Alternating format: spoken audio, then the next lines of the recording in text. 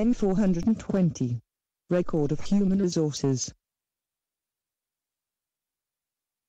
This module is designed to the record of relevant employees' data for both administrative and legal purposes, highlighting information on the institution itself, the employees as people, and their positioning in the organization as well as third parties in general. The institution itself in terms of its organization units, buildings and locations where human resources are placed.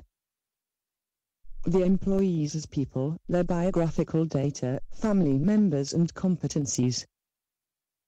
The positioning of the employees in the organization, including their payroll items and changes in position.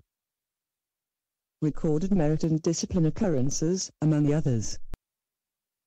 Employee summary records. Dynamic outputs for data extraction and analysis. Performance indexes. Additional outputs, control listings.